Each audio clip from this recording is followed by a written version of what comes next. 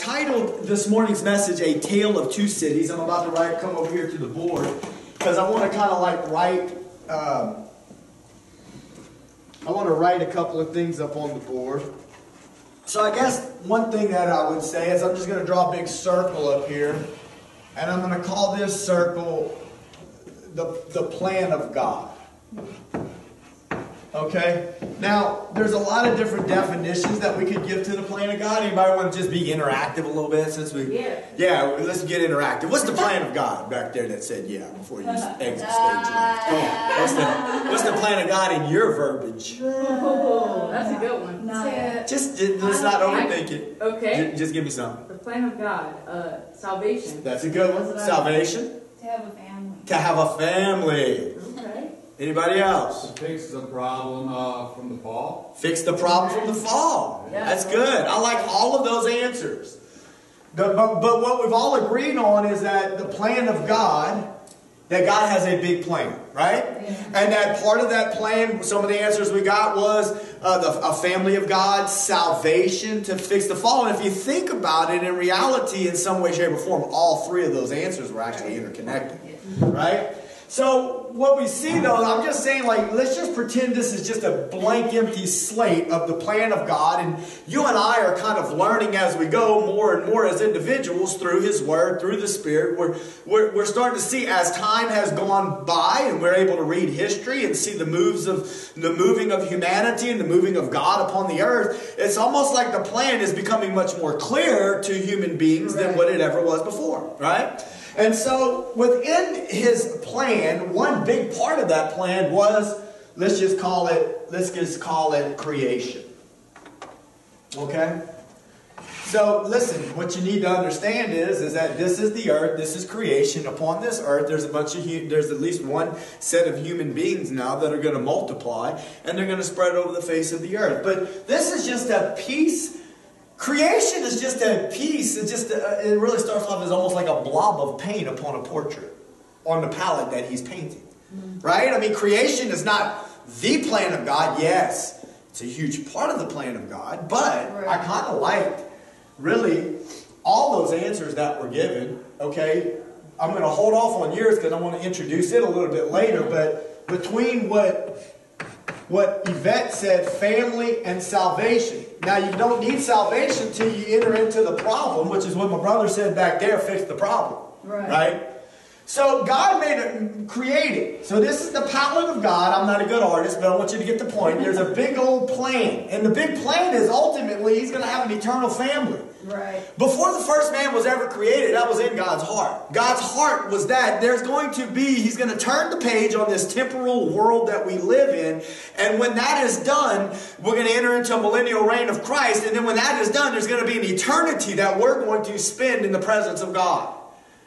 All right, but in the midst of this part of the creation that took place, there was also the introduction of the fall of man. Right? The enemy, Satan himself, came in, kind of slipped in the backside there, and we'll just kind of like paint this green just to make it a little bit different.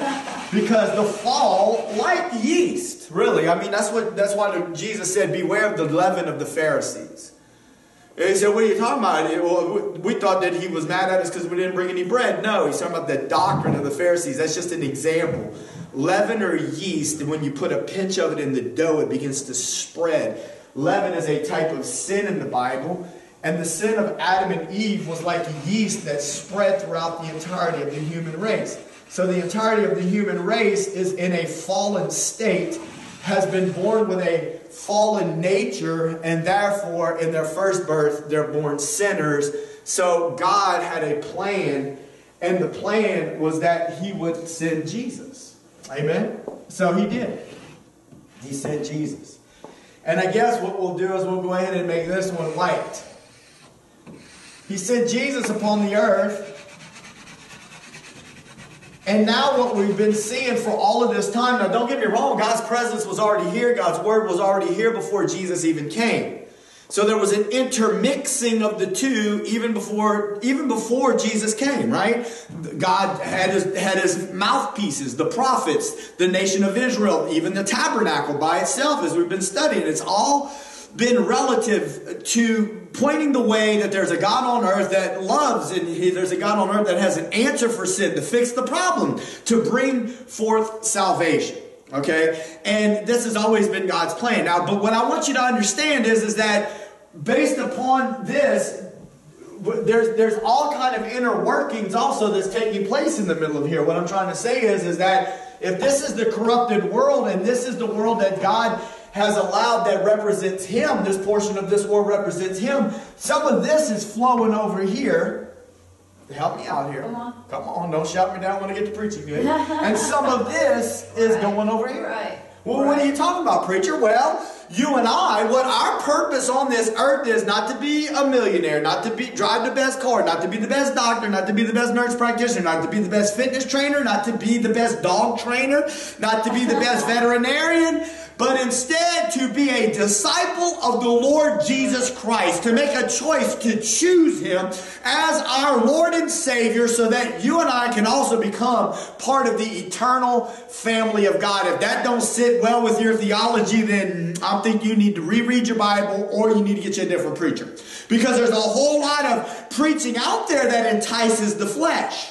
And tells me, even popular books that would say, and I've been picking on it, Joel Osteen's book, Your Best Life Now. I got a problem with that, church. You can have a problem with me if you want to. I'm okay with that this morning. Just the kind of mood I'm in. I will say this. I'm not okay with your best life now. If you're going to have your best life can never be experienced on this earth. This earth has fallen because of sin that has entered in. And there's a spirit behind all of this. Listen, we're going to get into that in a second. I'm going to use the scriptures to get into that in just a second, to prove to you that there's something going on here, and we are actually seeing it before our very eyes in 2021, manifesting itself in such a way more clear than ever before. It's been here from the get. It's been here from the beginning, from the fall of mankind, from the introduction of sin into the human race. But it's just been progressively. See, for many thousands of years, it was slow in coming. Now it's shifted into overdrive, and it's becoming more and more manifest. Well, so just the same way that the church infiltrates into the world, because you do realize you're supposed to bring Jesus outside of these walls, out there to a lost and a dying world. That is true Christianity, my friend. Most churches today, and I'm not picking on any specific church. I might pick on a couple of preachers this morning, but I'm not picking on any specific church. I'm not even picking on the people that are inside of the churches. You're either in or you're out. But I'm here to tell you, if you're in, true Christianity is that you would let your light shine before men, and that it would glorify your Father in heaven. That is the words of Jesus. That is not my words. The Word of God teaches us again and again and again that we are to be witnesses to the change that Jesus has produced on the inside of our lives and hearts. See, you must be born again. And again, how are you born again? Through faith in Jesus Christ, by realizing that you're a sinner, by realizing that you needed a sacrifice for your sin, by realizing that the Father sent His Son Jesus, paid the penalty for your sin, and that through faith in that, there's a transaction that takes place where He takes upon Himself your guilt, and He transfers His righteousness over to you. Now you're right in the eyes of God, based upon your faith in God's plan. That's God's plan. It's beautiful. You can't make it any better. Now, that's what you're supposed to share with those out there. Not, listen to me, not my church. Oh, we got an Easter egg hunt with the community, come on over. It'd be one thing too. I'm not over here picking on Easter egg hunts, but I got a lot I could say about that. The goddess Ishtar and the whole Babylonian goddess of fertility. I got a lot I could say about that. Because see, the problem that I have, and I wasn't really going to preach on this, but the problem that I have with Ishtar is that she's trying to steal the resurrection from my Jesus. Yeah. And the problem that I have with Satan's clause is that he's trying to steal the birth away from my Jesus. Sorry, I'm just telling you the truth. Those are the problems that I have with these characters in my life. Right. I'm just fed up to the point where I'm willing to say it. Amen. Now, it would be one thing if the unknowing pastor said, hey, the community, the mayor gave us the key to the city, and we're hosting a Easter egg hunt. And when you come and you get your Easter eggs, we're also going to tell you the good news about the fact that you're a sinner born in sin, but that God sent his son Jesus. See, the problem with that though is that humanity in and of itself doesn't usually want to hear a message that's going to tell them that. Oh, but preacher, not everybody's got to say it the way you do. No, it's got to be said.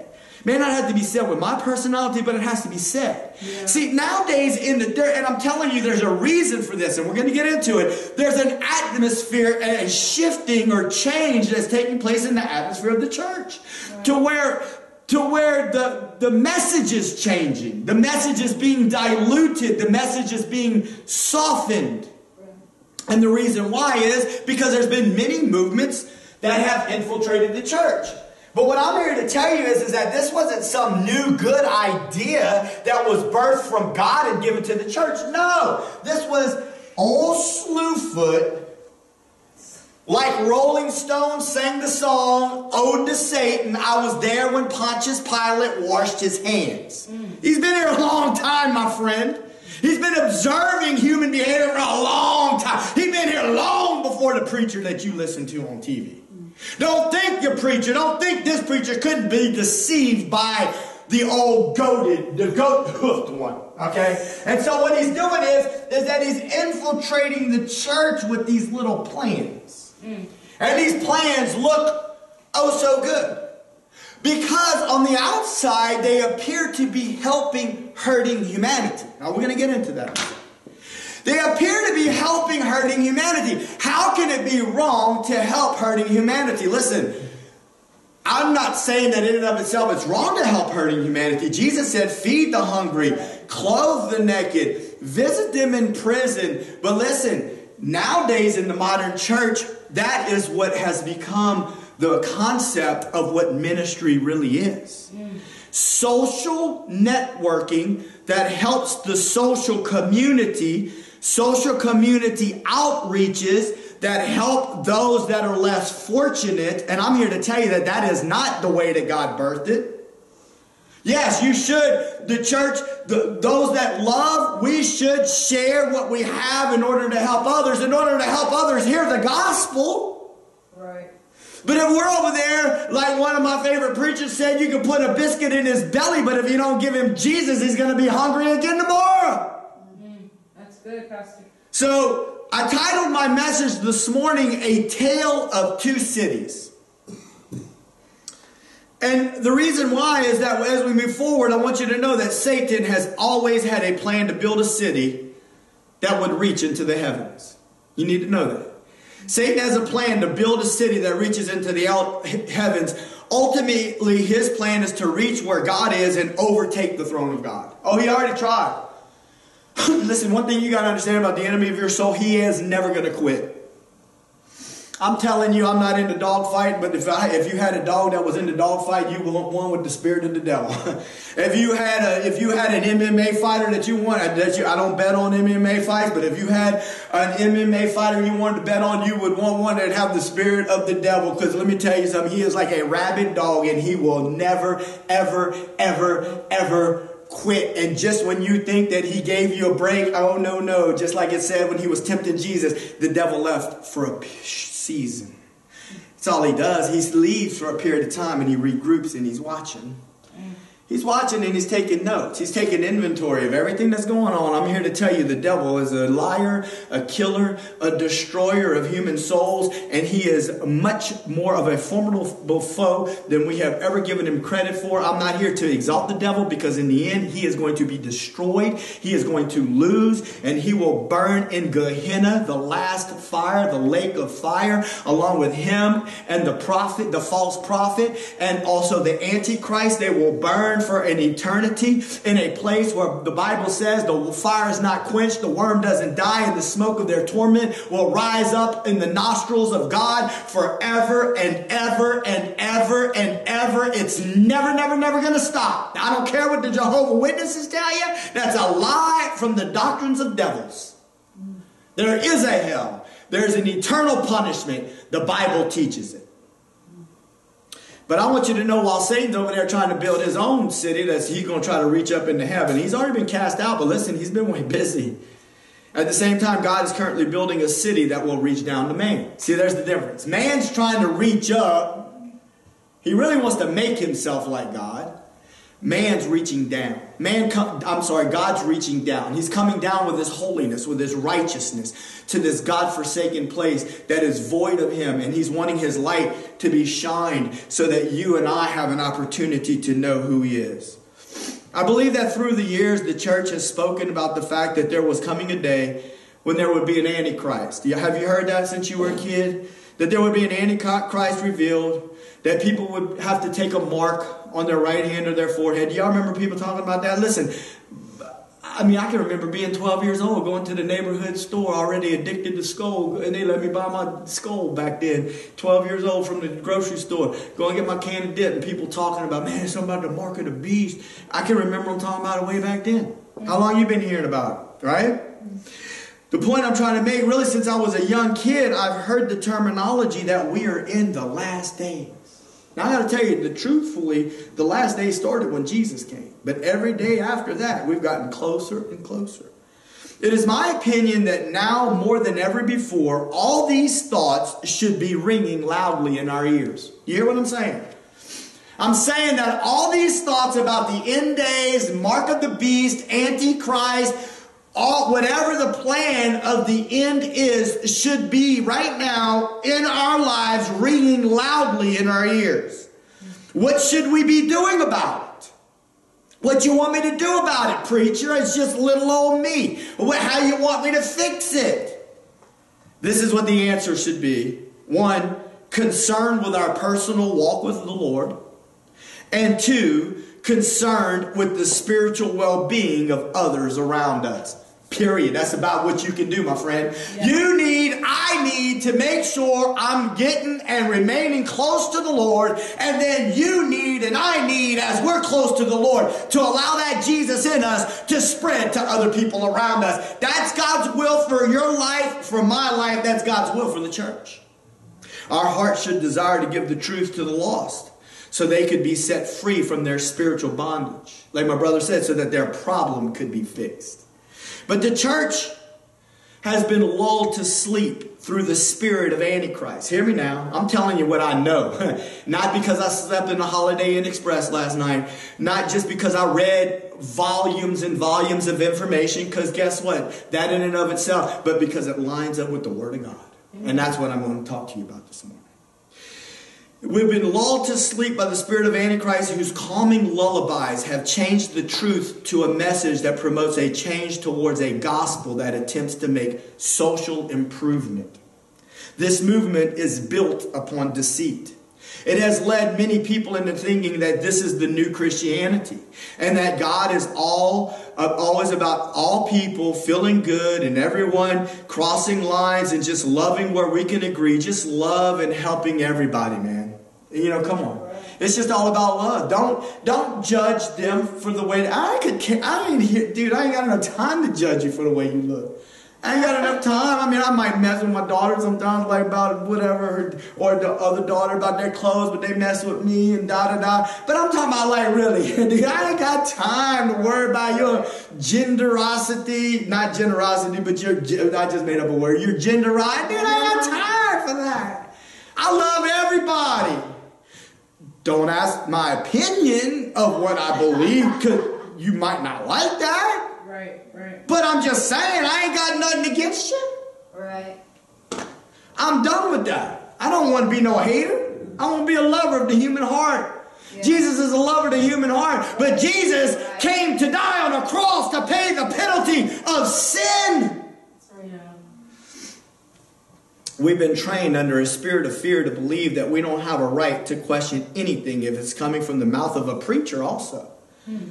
See, then we're just supposed to accept it and say, and not say anything. Because if we do, you know, we're accused of touching the anointed. Come on.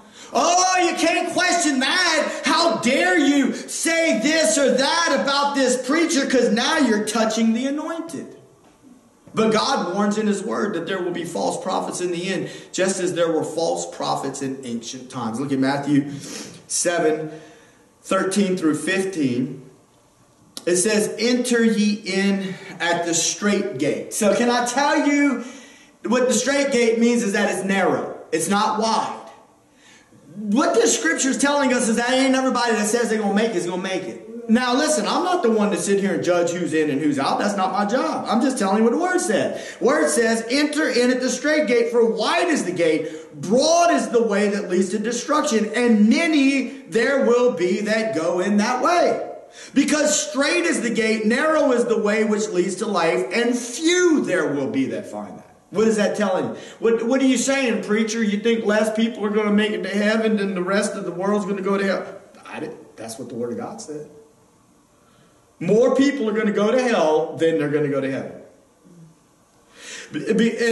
Because it leads to life, and few there be that find it. Look at verse 15. Beware of false prophets which come to you in sheep's clothing, but inwardly are ravening wolves.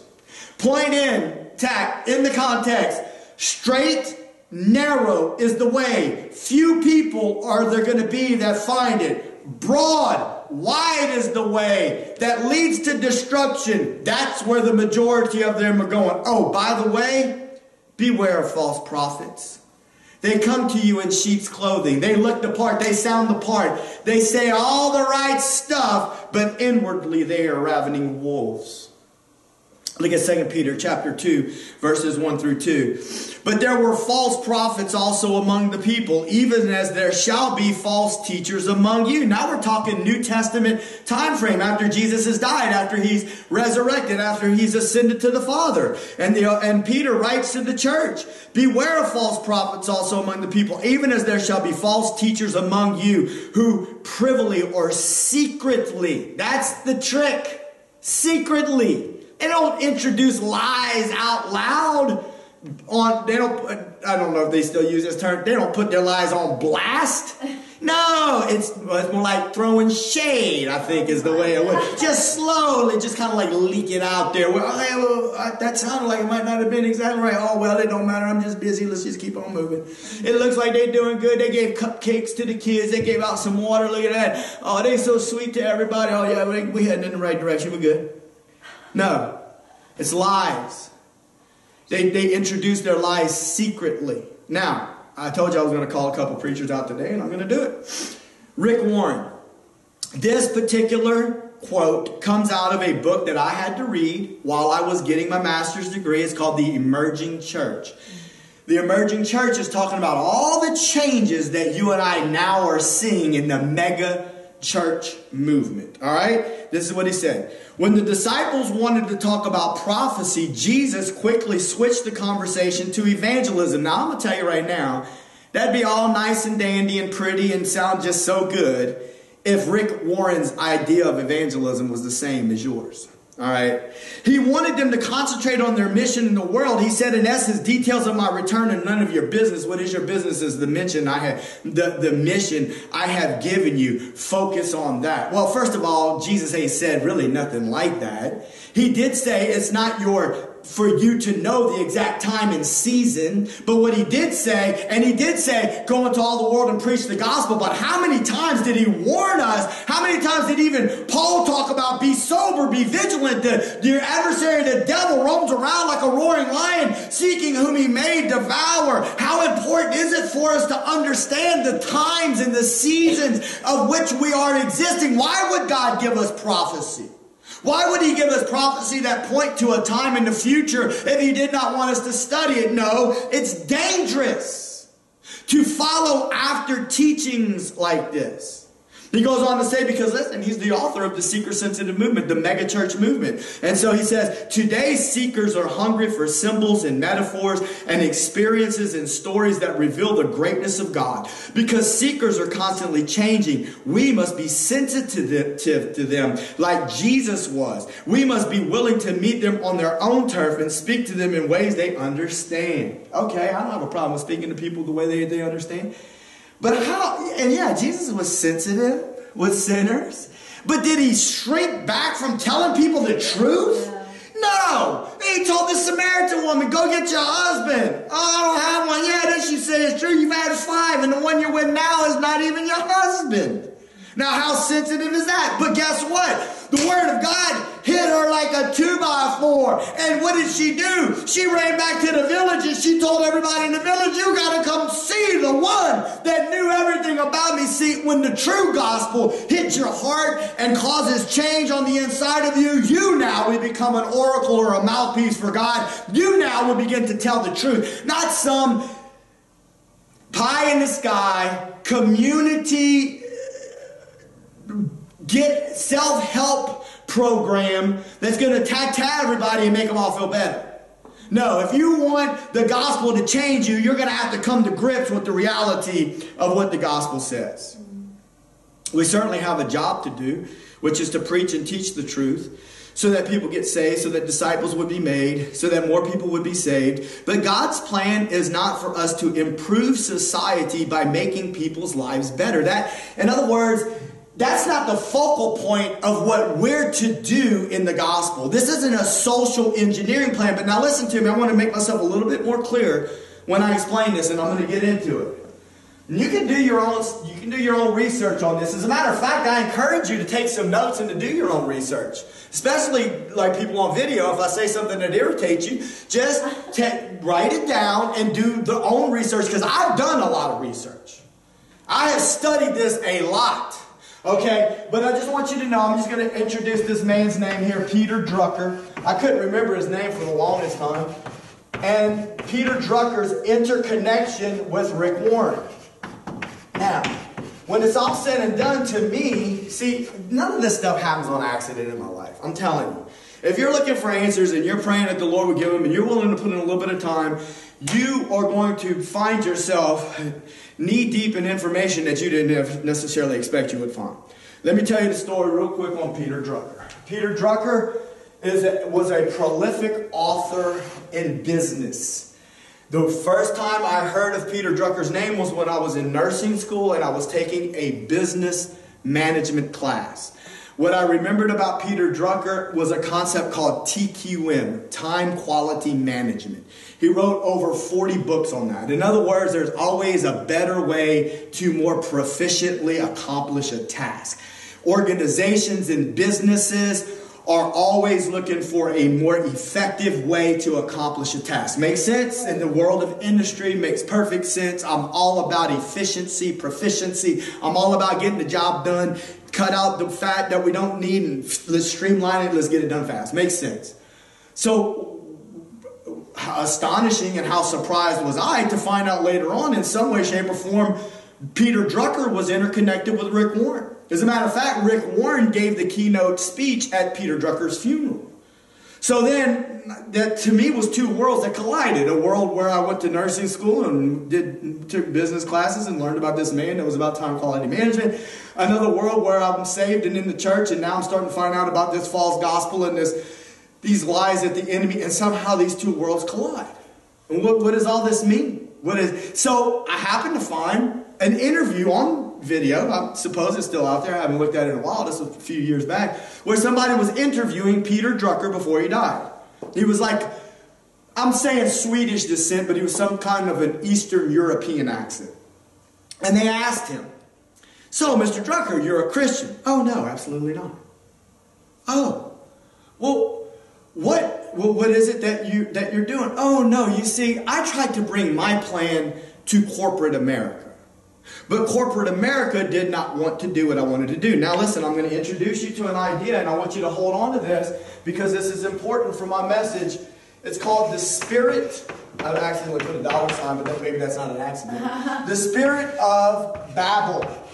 All right? We're going to get into that in a second, but I just want you to hold that thought in your mind. The spirit of Babel. I'm trying to tell you that's the spirit this man was operating under.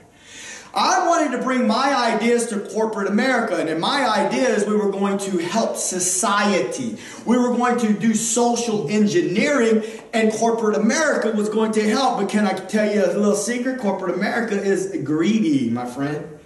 Corporate America is, I'm not saying nobody ever gives to any kind of philanthropic, yeah, because they need some tax cuts. Give me a break, dude. When they're billionaires, they got to find a way to ease some of this tax burden, okay? So I'm not trying to say that no money never flows in any kind of theoretical social engineering concept, but he said overall they weren't buying in. Hence the advent of the mega church. You can go do your own research. Listen to me. Do you realize what I just told you? I just told you that if there's any inkling of truth to this, that this whole mega church movement and everything that's interconnected to it is actually of a completely different spirit than the spirit of the Holy Spirit. I'm not trying to say that there's no good preacher in no big church. That's not what I'm trying to tell you. But what I am trying to tell you is that the institution known as the mega church that started with the Crystal Cathedral over there in California, all that is interconnected to New Age, occultism, spiritism, and the spirit behind us. And I said it, it's documented on video,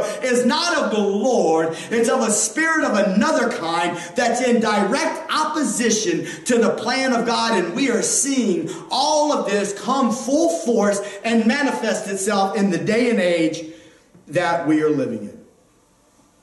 The biggest deceptions that the modern mega church movement has fostered, it looks good on the outside. See, that's why it's so hard. Even the quotes of Rick Warren, there was pieces of truth in there. See, I'd much rather a straight up lie. Just tell me a lie. I'll watch your eyes, how they twitch, or whatever your mouth does. I'd rather you just tell me a straight up lie. But boy, when you start mixing it with truth, it becomes real muddied. It becomes real confusing. Makes people feel like they're part of something good, but I need you to understand that this is all part of an end times deception. We're so naive in the church. I can remember one time, man, about 15 years ago, somebody's like, dude, Alice Cooper got saved, man. Alice Cooper, yeah, he got saved. And I'm like, wow, that's awesome, man. Jesus will save anybody. Well, he can. Yeah. Jesus can save anybody. Jesus can certainly save Alice Cooper. Amen? Amen. 5 years later, though, here he is in a music video with Kesha. Got pentagrams and blood flowing and all this rock and roll. Say, sorry, dude, if you're saved. Oh, and then I read that interview too. Well, I just believe that I can still express myself through my type of music. No, you're a liar, sir. You're a liar and you're a son of the devil. And what you're doing is you're deceiving naive believers. Just like I've been naive all of my life when Ozzy Osbourne said back in the day, oh, I'm not a Satan worshiper. I have a beautiful child. How would God ever love no Satan? Oh, give me a break. Satan worshipers have kids all the time that are healthy. But when you said that in my naive little mind, I wanted to believe it because I still wanted to listen to your stupid Bay of Pigs song or whatever, your fairies wear boots or your Iron Man or your stupid stuff that I was being convicted over. But there was still a part to me that because I didn't like the fact that you named your band Black Sabbath and I believed your little lie. No, sir, you also are a child of the devil. Because if you get saved, you're coming out, my friend. Yeah. Oh no, the word of God says, come out from amongst them and be ye separate, says the Lord. What fellowship does light have with darkness? You can't have a little bit of this and a little bit of that intertwined because then you end up with this muddy mess and nobody really knows what's going on. And that's part of the plan of the evil one. Right. Mix it all up, make it real confusing, make people think that they're okay. Look at all this good stuff we're doing out here. I don't even have time to get into all that. How the forces of evil, literally, that's what the yin and the yang's all about, black and white, equal amounts of good and bad. That's how their magic works. I ain't even going there because I don't have time. But I want to read this to you. Now I read this whole woman's manifesto. Her date of birth, she lived from June 16, 1880 to December 15th, 1949. All right? I read her whole manifesto. By the time I was done reading that, I was like, oh my gosh, I am so confused. Like, if I didn't know the things I know, I would have thought this woman was a woman of God. She was a self-professing Luciferian. She was a Lucifer worshiper. Listen to this small quote from Alice Bailey. Because it's all interconnected to the things we hear from the Rick Warren camp, from all that way of social engineering, all this stuff that's going on. Do what you want with it. Throw dust in the air, pull your hair out, turn the channel. I don't know, but I'm just telling you. This is her. It is time that the church woke up to its true mission. This is a Lucifer worshiper throwing the word church out there. Who? What? How dare she? It is time that the church woke up to its true mission, which is to materialize the kingdom of God on earth today. Get some good socialization doing. Come on, reach out to the community. People are no longer interested in a possible heavenly state or a probable hell. They need to learn that the kingdom is here and must express itself on earth. The way into that kingdom is the way that Christ trod. Oh, look, it gets slippery. See, if you don't know any better, if you hadn't studied, you'd think, oh, you'd be like, oh man, she's talking about Jesus. She's talking about the church. All right. The way into that kingdom is the way that Christ trod. It involves the sacrifice of the personal self. Sounds kind of good, right? Doesn't the kingdom require us to sacrifice ourselves for the good of the world and the service of humanity? How is it signed? Occultist Alice Bailey. All right. So what I want you to know is that I read deep into her stuff. And some of her deeper writings, she begins to describe what she means by the word Christ. That's why I've tried very hard to teach the people that do come to this church what the word Christ means. Right. The word in the Greek literally means the anointed one. Yeah. Now what she would teach is that there's been many Christs. And the word that they attach to them are the avatars. Y'all ever heard that word used before? The avatars? It's some weird stuff. Don't get into all that. I did it for you. Just listen. The avatars. There's been many avatars. There's been many Christs. Jesus was just one of those Christs. The Buddha was a Christ. Jesus was a Christ. Multiple Christs that have walked upon the face of the earth, going around and doing good. So, the world is waiting for the Christ. See, the Muslims call him the Mahdi. The Jews are still waiting. We know that Jesus is coming back. But what he's going to be, the false one, before the real one comes, is the Antichrist. But the world is prepared and deceived and will not even know. The Bible tells us that they will be deceived. And that he, God, will allow them to have what it was that they want. What did they want? They didn't want the truth. You can read that in 2 Thessalonians chapter 2. The majority of the world did not want the truth. That's why so many people were susceptible to the deceptive lies that infiltrated and came into the church under this other spirit of deception. Hear me again. She was a Luciferian, and she is only a part of a movement that has been in existence for thousands of years. And I'm here to tell you that at all that calls itself church is not the church. And all that calls itself Christian is not Christian.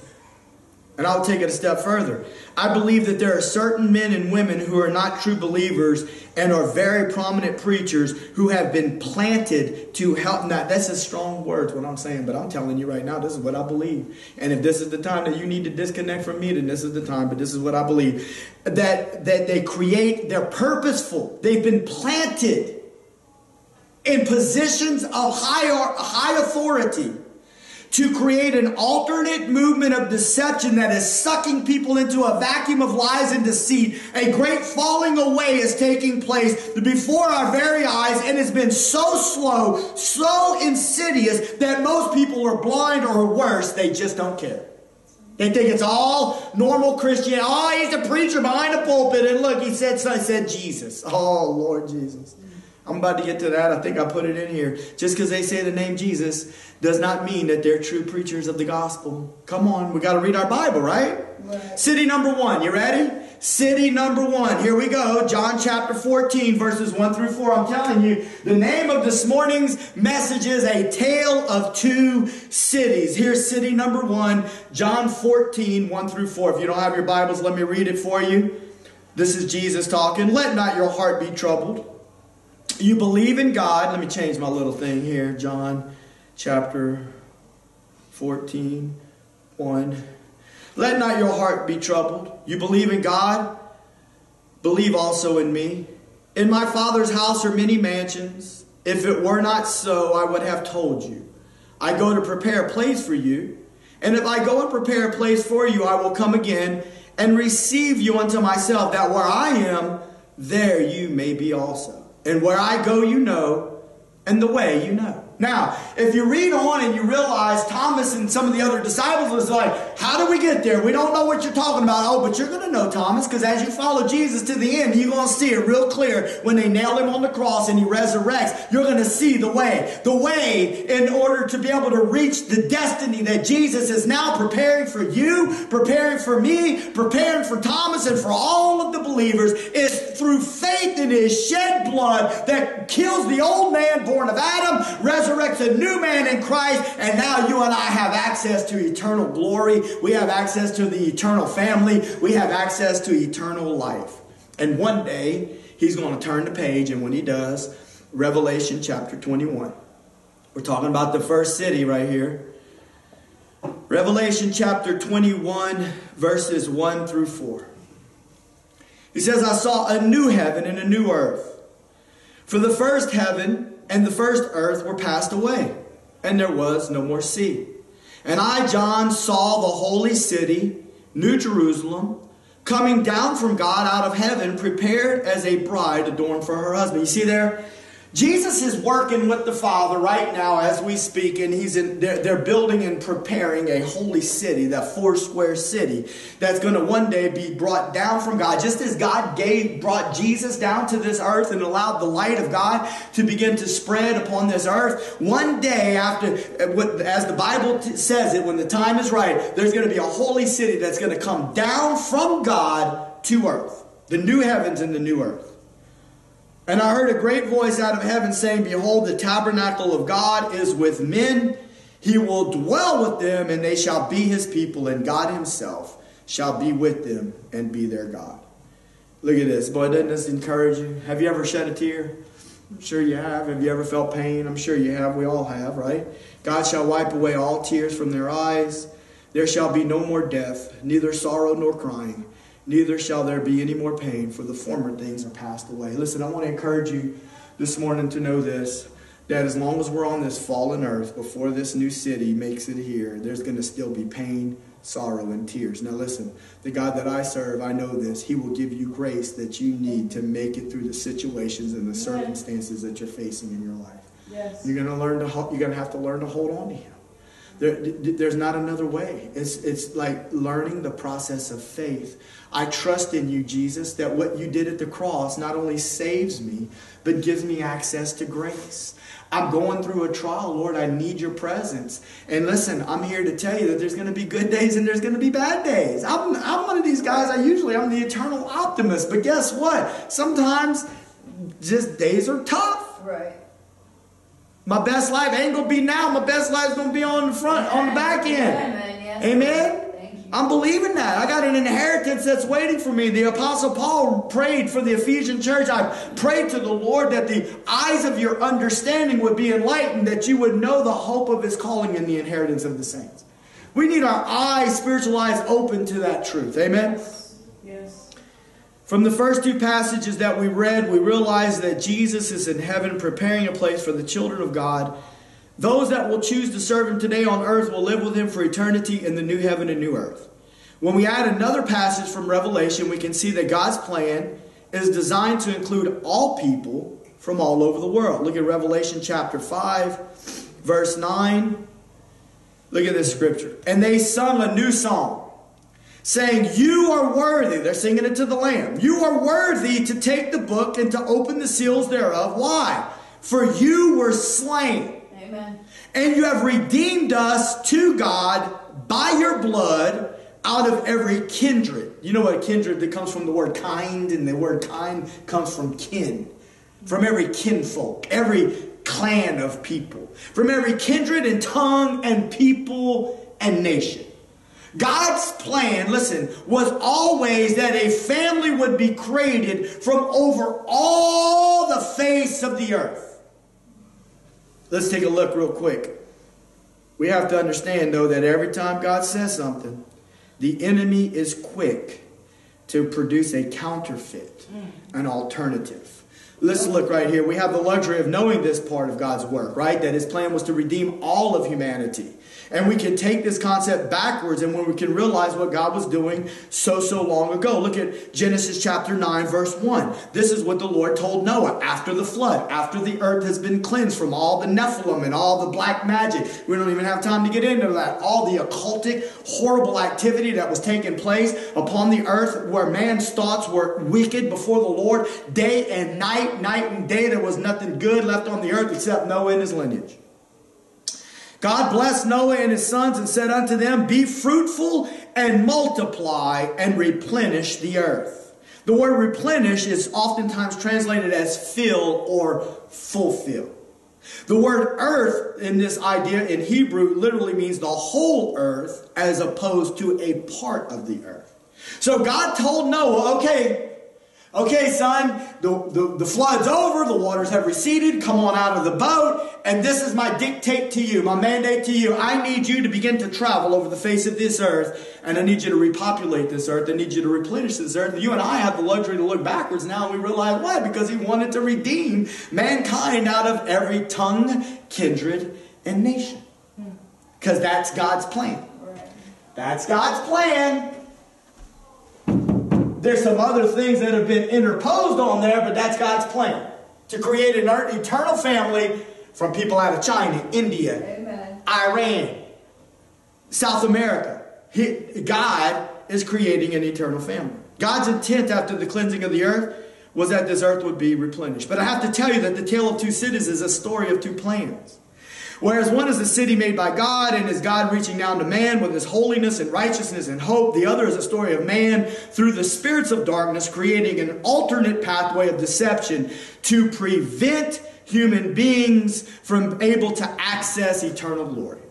And you can rest assured that every time in God's word that God would pronounce a part of his plan, Satan is waiting in the shadows to create an alternate pathway, adjust a new course where man in his own strength and the strength of darkness, but most importantly, this is what I want you to see here, without God. Man, without God in his society. Oh no, he might use the name of God, but if you use the name of God, but your plan is contrary to the plan of God, you are doing nothing but deceiving. Have you ever met somebody like that before? No, really.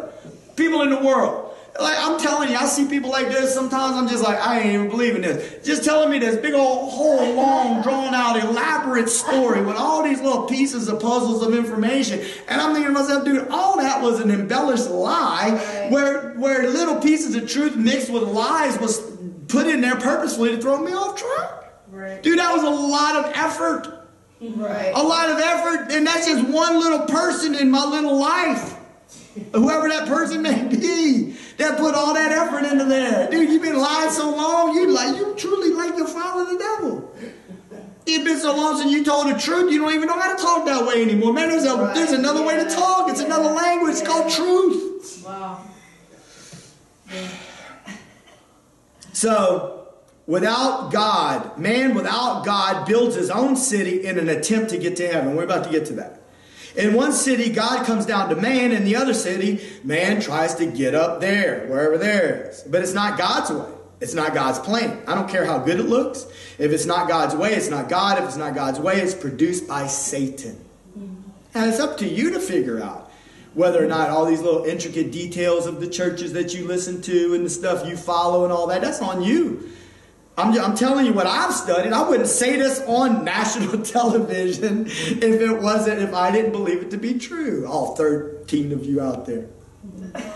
It's not God's way. It's not God's plan. I don't care how good it looks. So we need to understand what these two cities represent. Two systems that are concurrently growing side by side. Two systems. The kingdom of God, the kingdom of Antichrist. A system of God, I'll call this the beast system. That's what I've been calling it lately. It just works for me, the way that I've studied it. The beast system. Can I tell you that the beast system has been on this earth since day one? The beast system in the devil himself just ready to inject a human being with his poison so that he could begin to manufacture his own alternate pathway, his own plan.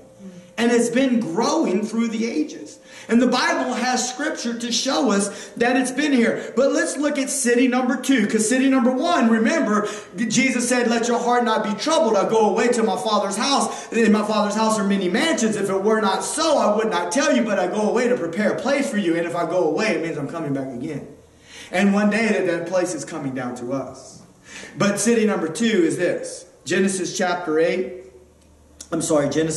10. Starting with verse 8. Now I got to tell you, when the Lord first started getting a hold of me, I'm talking about, listen, when the Lord, this just try to give you a quick story. And those of you that know me, maybe it'll mean something. If you don't know me, then you're just going to have to try to figure out whether there's enough here for you to try to study it yourself. When the Lord first started getting a hold of me, what he was teaching me was what it meant to be in Christ. Right. Right? Yeah. But at the same time that I was getting a revelation of that, when my eyes lit upon Genesis chapter 11, the Holy Spirit became so loud in my spirit, man, and started telling me, you need to know this. You need to understand this. And I'm going to tell you, I tried. I mean, it was really kind of like right when the internet was coming out, and I just barely even knew how to use the internet. And I tried as best I could to understand with the little bit of resources I had at the time. And then after a while, I kind of gave up. But then, many, many years later, all of a sudden, things started falling into place. And so I believe that I understand now what God was telling me he wanted me to understand. And I'm about to share with you what I believe that God was wanting me to understand. And it's going to be up to you, whether you be on video or in the sanctuary, on whether or not you can buy into what I'm trying to say. And if it's worth it to you, maybe to do some of your own research. All right? So, but what I'm going to do is build this out of the Bible. All right, so let's look at Genesis chapter 10, verses 8 through 10. This is talking about the table of nations. This is after God told Noah to replenish the earth. And we get to one family group, and it says, and Cush begat Nimrod. He began to be a mighty one in the earth. He was a mighty hunter before the Lord. Wherefore it is said, even as Nimrod, the mighty hunter before the Lord. And the beginning of his kingdom was Babel, and Erech, and Akkad, and Calneh, in the land of Shinar. Now, a couple of things real quick just to point out. I know that I don't have a whole lot more room on my board, but let me just go ahead and erase some of this, because I want you just to see a little bit of a picture of where this all kind of occurred. This land of Nimrod. Now, you got to understand that whenever this takes place, this is before there's ever a nation called Israel, okay? And so this is the Mediterranean Sea, and this is what you would call the western border of Israel. And so this is the Sea of Galilee, the Jordan River, the Dead Sea. Then there's these two rivers over here, the Tigris and the Euphrates. And then all this up here was actually known as Nineveh. If you were going to ask what was Nimrod's land, it was all this area. I would say all this area here. He started to build up all this area here. In much of my research of trying to figure out things connected to the Tower of Babel, my understanding is that it probably would have been located somewhere in this area here. Abraham was born in a place called Ur of the Chaldees. When you turn the page from Genesis 11 to Genesis 12, you see Abraham. It is believed by scholars and time frame people that Abraham would have seen the Tower of Babel. Abraham would have, everybody knew the Tower of Babel. It was there. Okay, listen, there's writings that state Alexander the Great wrote about the Tower of Babel. Okay, so the Tower of Babel was well known. It's probably still there. The remnants of it are probably still there. As a matter of fact, I'm pretty sure you can go to the right place at the right time, and they'll tell you that we really believe this right here is the Tower of Babel. All right, so what I wanted you to see, though, is that first thing that I want you to know is about this man named Nimrod. His name literally means rebellion. So God's mandate to Noah was replenish the earth, but Nimrod's name, it says rebellion. What I want you to know about the word Babel right there is that in the Hebrew, the word Babel means confusion. Okay? Because God confused the languages that day.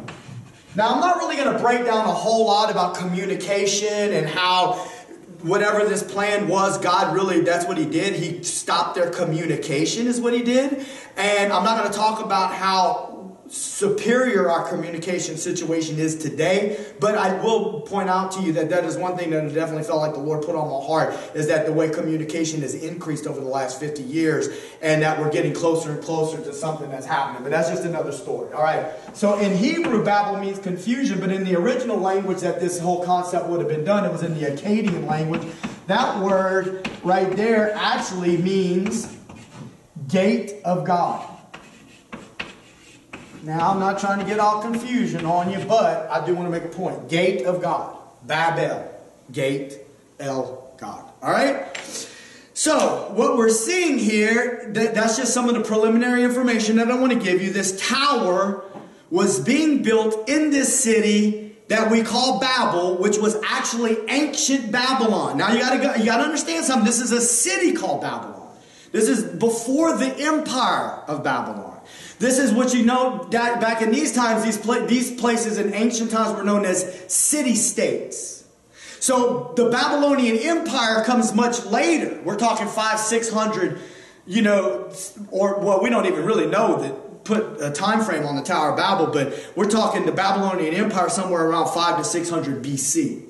All right? But it's not the same thing. I need you to understand that. All right? But it is where it got its name. All right, now let's look at Genesis chapter 11, verses 1 through 9. And let's see what this rebeller, what his plan was. This is after God said, replenish the earth. And the whole earth was of one language and of one speech. Now, I know I'm not reading too much into this, and you can do your own research on this too, but that word one, you know what it means? It means to be united. So what we have right here is a united nation. Now, you do what you want with that.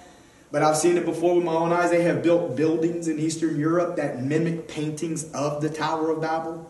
There have been times for the United Nations, whenever they had conferences, where they used a Tower of Babel painting in the background. Many nations, one voice. Do what you want with that.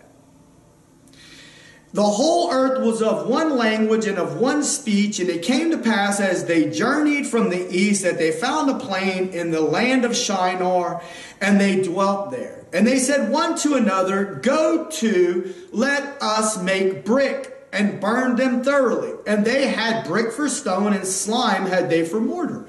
And they said, go to, let us build us a city. See, they're a city. There's one city that's coming down from God to man, but now there's a city being built by man in opposition to God. God said, replenish the earth. Nimrod said, no, let's rebel. Let's make brick. Let's bake them. Let's make ourselves a tower. Let's make ourselves a city. Let us make ourselves a name. Why do we want to do this? Lest we be scattered abroad upon the face of the whole earth. Who cares what God says? We got our own plan here. See, this is mankind's ingenuity outside of God. God's not in this. And the Lord came down to see the city and the tower which the children of men built. And the Lord said, behold, the people are one, united, and they have all one language. And this they begin to do, and now nothing will be restrained from them which they have imagined to do. Go to, let us go down, and there confound their language, that they may not understand one another's speech. So the Lord scattered them abroad from there upon the face of the earth, and they left off building the city. Therefore is the name of it called Babel, because the Lord did there confound the language of all the earth, and from there did the Lord scatter them abroad upon the face of the earth. Now, if you're anything like me and you think much, the first thing I noticed when the Lord said, Matt, you need to understand this. The first problem I had was, if the Bible is something that's to be believed. And now listen, I'm not one of these guys that picks and chooses what I'm going to believe. I believe every last bit on every page. I may not always understand it. But God's called me to be a thinker. I know for a fact that God was not concerned with ancient man baking brittle bricks and trying to make some kind of a skyscraper that was going to actually touch him in his throne up there. And so he was nervous. Come on, man. Help me out here. No. When you begin to understand and you begin to study the concept of a tower, the word tower is used. And I've done extensive research on this whole topic, but I can tell you that all over the world, there are similar type structures known as pyramids or ziggurats on almost every continent. Maybe not Antarctica, but even on the Australian continent, there's a form of a. They're in Asia, South America. Oh my gosh, South America with this. I think it's called the Serpent Pyramid. The ancient technology, the mathematics that were used to build that under the Mayan Indians, and the thousands and thousands of human remains that were found there. Look, dude, we're talking about a whole nother level. The Bible didn't tell us what they were doing, but it said, "Let us reach into heaven," and really, that word "heaven" right there is talking about the celestial bodies. Literally in the Hebrew, if you click on it or you go to it in a Strong's Hebrew Concordance, that word heaven says celestial bodies, astrologers. Extra biblical evidence that you read will tell you that Nimrod and this kingdom started the whole concept of occult worship through the worshiping of the stars and the movements of the planetary bodies. Many people will tell you that when it says God scattered the stars in the sky, that the actual stars told the message of creation, told the message of salvation. All of that was written there, but the enemy over there perverted it, tried to overtake it, and within all of that, this concept of astrology. So now what we're talking about is that this tower reaching into heaven, we're not talking about making it to the throne room of God. We're talking about hitting that realm where those fallen angels and those demon spirits live. We're talking about accessing that gate of the gods. We're talking about doing black magic and being able to become a medium to hear the voices of demon spirits and fallen angels. Why? Because there's a plan. There's a plan on the earth that is existing concurrently with the plan of God. And what better way to cause confusion than for this to one day creep into the church? So I want you to know that this city, understand that this city is called Babylon. That's where in the Hebrew it means confusion, but one of the other definitions of Babel is that it's where we get the word Babylon. But I need you to understand something. This is real important right here. This is not just a city or an empire called Babylon that must be rebuilt before the final days on earth will be accomplished. Listen, Saddam Hussein rebuilt the gate to Ishtar, and it's beautiful, but it's the only thing there. If you're waiting for the city of Babylon, literal Babylon, to be rebuilt before the end day comes, dude, you're going to be over there. Forgive me, but you're going to be scratching your backside or scratching your head, and the whole thing's going to happen, and you're going to not even be aware it's happening. Because listen to me, I can't make it any more clear than what I can make it right here. We're not talking about a physical Babylon right now. Right. I'm about to show you in the scriptures, this city that we're talking about that is still in existence. Yes, they were trying to build a physical city. Yes, they built a physical tower. Yes, through that tower they entered into occult worship, just like they did in Egypt, just like they did in South America, just like they continue to do today. But that physical city is not where it stopped. It continued on through the spirit of Antichrist. The spirit of Babel is a specific aspect of that spirit of Antichrist that is moving upon the earth in order to get the enemy's agenda forth. Do you realize that there's people that serve the enemy and they're a lot more faithful than most people in the church? What we need to understand about this is that these were spots of occultic worship, all these towers. The main idea from this passage is that the makers of this tower were attempting to engage the heavenly realm where the powers of darkness and principalities of wickedness are located. Again, heaven, even the word here describes these celestial bodies, Saturn, Venus, sun, moon, stars. In addition, the specific word astrology is used to describe this word right here in Genesis chapter 11. So we see even within the use of the word, the truth of this whole story being interconnected to magic. But further, extra biblical study reveals that Nimrod and the tower were all the beginnings of this occultism form of worship. That word name, reputation, fame, glory, individuality, honor, authority. I want my own authority. I want my own honor. I don't want to do what it is that God wants me to do. Instead, I want to create and to rebel. It must be understood their desire was to build a name for themselves. The spirit of man, corrupted by sin, wants to have his own authority, his own glory, his own honor. Same thing the devil did. Same exact thing the devil did. Filled with pride, attempted to exalt himself above the throne of God, but he was cast down. Now he injects that sinful nature, that poison inside man, and left unchecked. Listen to me, even in your individual life, you cannot leave pride and bitterness unchecked in your heart, or else it will begin to destroy you and tear you down from the inside out. But on a grand scale, he wants people that are willing to build their own kingdom. Look at 1 John chapter 4, verse 3.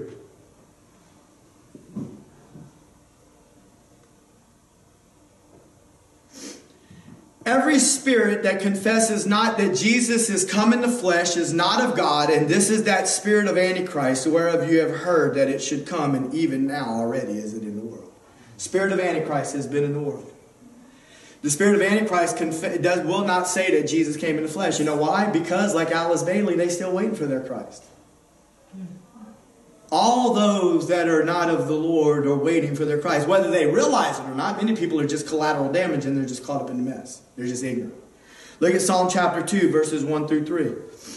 Psalm 2. See, what I'm talking about is that the scriptures explain to us that this stuff has been going on. Why do the heathen rage? Who's a heathen? A person that doesn't know God.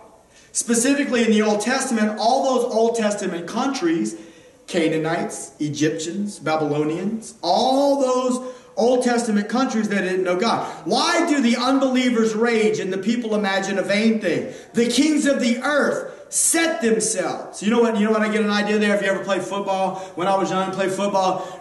Ready? Set. So set yourself, you get in your stance. You were ready for impact. You were ready for a collision. Right. The kings of the earth set themselves. They're in a fighting position.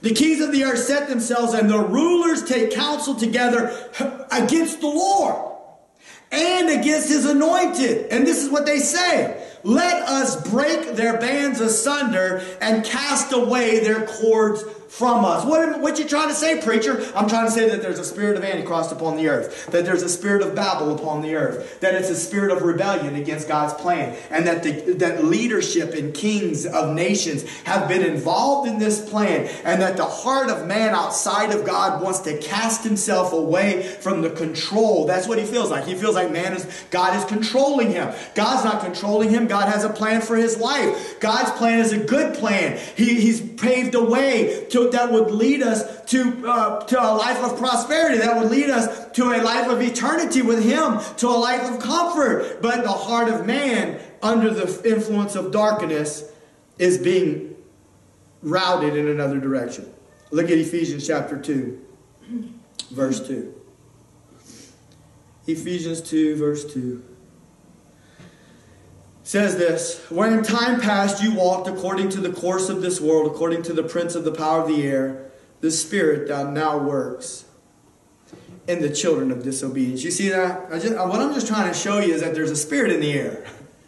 You see what this is? Spirit of Antichrist, spirit of Babel, spirit of the prince of the power of the air, the spirit that works in the children of disobedience. From these scriptures, I really just wanted to make the point that the spirit of Antichrist has been on the face of the earth and inciting the rebellion of man against God. I will also make you aware that there is a specific aspect of the spirit of Antichrist that I call the spirit of Babel. It's the same spirit as the spirit of Antichrist, but it's a very deceptive element of the spirit of Antichrist's work. And it feels very comfortable, and it operates very well within the walls of the church. It's man unified and man helping man. See, it looks good. It looks so good because man's helping man. But it's not the plan of God. And it's going to be your job, if you care enough, to try to figure it out on whether or not you're seeing that somewhere. Now, I'm not going to sit here and nitpick at the point. I know it's there. I'm convinced of it. And I'm going to be honest with you. When I hear it, I know it. And I'm turning the channel. I ain't got no time to monkey around with all that. I know that there's a real Jesus. I know that there's a real way. And I want to spend my time following after that. Man unified and man helping man is so deceptive because it looks good. What could be wrong with feeding the hungry? What could be wrong with taking care of sick children? But what we must understand is that man has been building a society that excludes God and God's way. The devil transforms himself as an angel of light. I don't even have time to get there. Although, no, maybe we should. Sorry. Because this is kind of important. I thought that this was interesting. I know that the Lord showed me this before. But I want you to see this. This is 2 Corinthians chapter 11. Now, what I'm going to show you first is verse 14. Okay, because what that says is, no, don't marvel, don't be confused, don't be astonished. Satan himself is transformed into an angel of light. So if he wants to, he can transform himself into an angel of light, and you wouldn't have known no better. Therefore, it is no great thing if his ministers, those that serve him, also be transformed as ministers of righteousness. Oh, see, so don't give me none of that garbage anymore about touch not the anointed of the Lord. No, it's my job as a child of God, as a preacher of the gospel, to pay attention to what people are saying, to what people are espousing, knowing that there's a spirit of Antichrist, knowing that there's a spirit of Babel, trying to infiltrate the kingdom of God, the plan of God, and to cause deception, and to cause people to go in a wrong direction. No, sir, no, ma'am. It's my job to question these people and the words that they're using. And if you choose to be blind and ignorant of it, then that's on you, whoever you are. There's no great thing if the ministers, let me say it again, be transformed as ministers of righteousness. In other words, they're from the evil one, but they're dressed up and they're pretending. Back in the day, whenever Sierra was in school, they had skaters and posers. Back whenever I was in school, they had cowboys and kickers. One was the real thing and the other one was just a plaything. Posing. And so what I'm trying to say is that they got preachers like that. They're posing. They're not the real thing. Do they really know they're not the real thing? I don't know, and I don't have time to figure that out either. They're either telling the truth or they're not. Right. Whose end shall be their worst. But listen, I want you to see this. See, he brought that up because this is where he's coming on the back end of this. This is 2 Corinthians 11:4. For if he, who's he? A preacher. Comes preaching another Jesus. They got the name Jesus in their message.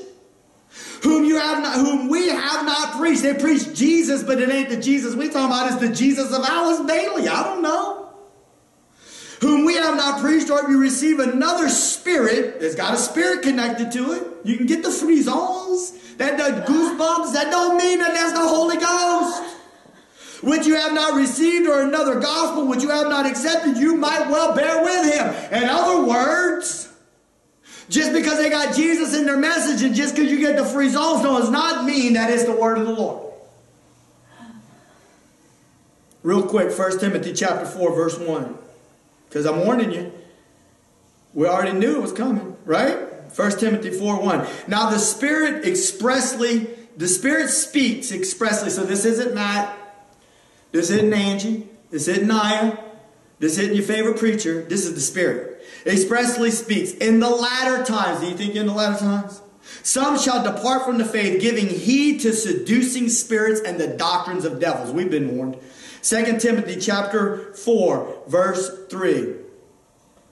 It says, for the time will come when they will not endure sound doctrine, but after their own lust. See, people have lust, desires. That's what the word epithumia means. It means a desire.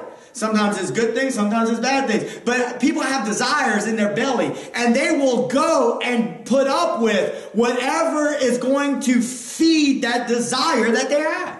And so if you're going into the church or hearing a preaching that is contrary to what it is that you want to perceive as life, you're not going to like that. And what you're going to do is you're going to find you another preacher and you're going to put him on the pile. I like that one. I put him there. I like that one. It's almost like an inbox or some kind of computer thing. Okay, then put that preacher there, that preacher there, that preacher there, that preacher. All these preachers tell me this stuff because really the word itchy ear means pleasant words. They tell me words I like to hear.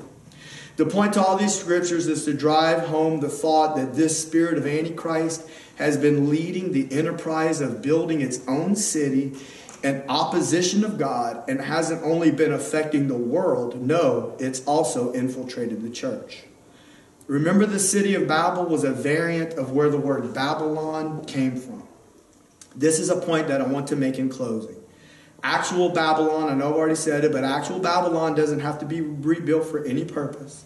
That's not even what this is talking about. Mystery Babylon And the building of this city has been an ongoing enterprise of Satan through the years of getting mankind to partner with him in order to build this system. You understand what I'm saying?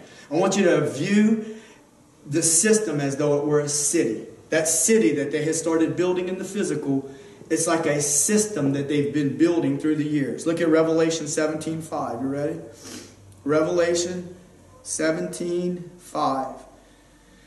It says this: upon her forehead was written, Mystery Babylon, the great, the mother of harlots and abominations of the earth. That's this city.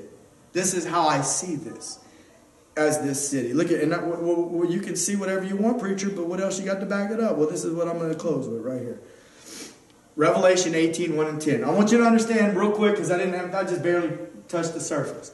But what I want you to know what this system is made of, and it goes back to the Tower of Babel. It's made up of a counterfeit religious system. It's made up of a one world government. Tower of Babel, city, let us not scatter, but let us come together. And it's ultimately also made up of a one world or a financial system. Now, this financial system is already in existence.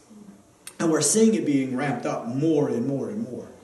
If you do any kind of research on the stock market or anything like that, I'm just saying, you can start looking into digital identification, blockchain technology, artificial intelligence, all these cryptocurrency, all these things are it's happening right before our very eyes. All the technology that's needed in order for that to, now, when is it going to happen? I'm not going to sit. That's not what I do. I'm just telling you we need to be able to observe the signs, because it's written here. What we're seeing and what we're living in is written in the Word of God. Look at Revelation 18:1 through 10. After these things, I saw another angel come down from heaven, having great power, and the earth was lightened with his glory. He cried mightily with a strong voice, saying, Babylon the great is fallen, and has become the habitation of devils. What I'm trying to tell you is there ain't no city called Babylon that needs to be rebuilt and be big in order to be destroyed to fulfill this. Babylon, that city, is already in existence. And the hold of every foul spirit and cage of every unclean and hateful bird, for all nations have drunk of the wine of the wrath of her fornication. And the kings of the earth have committed fornication with her. And the merchants of the earth are waxed rich through the abundance of her delicacies. And I heard another voice from heaven saying, Come out of her, my people, that you be not partakers of her sins, and that you receive not of her plagues. For her sins have reached unto heaven, and God has remembered her iniquities. Reward her even as she rewarded you. Double unto her, double according to her works. And the cup which she hath filled, fill to her double. How much she has glorified herself and lived deliciously. So much torment and sorrow give her, for she says in her heart, I sit a queen, and am no widow, and shall see no sorrow. Therefore shall her plagues come in one day, death and mourning and famine. She shall be utterly burned with fire. For strong is the Lord God who judges her. And the kings of the earth who have committed fornication, I'm telling you it's going on right now, who have committed fornication and lived deliciously with her, shall bewail her and lament her, when they shall see the smoke of her burning, standing afar off for the fear of her torment, saying, Alas, alas, that great city Babylon, that almighty city, for in 1 hour is thy judgment come. I just want to close with this. We're going to say a prayer, but the main essence of what I was trying to communicate this morning is that there's another system. And I know that we know it, but it's much more organized than what we ever gave it credit for, and it's very deceiving, and it has infiltrated the church. And I just want to encourage all believers that would watch this to be careful about who you connect yourself to be careful about who you allow to speak into your life, and please ask the Lord to give you a hunger and a thirst for the Word of God.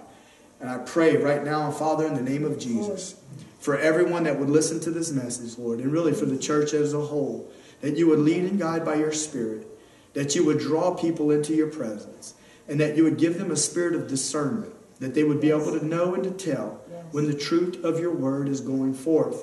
Lord, not just pieces of truth, but the whole truth and nothing but the truth. I pray, Lord God, that you would give us all as your children a spirit of discernment, that we would be able to know, Lord, what spirit those people, whoever they may be, are operating in. We give you glory and honor, and we pray, come quickly, Lord Jesus, come. In Jesus' name, amen.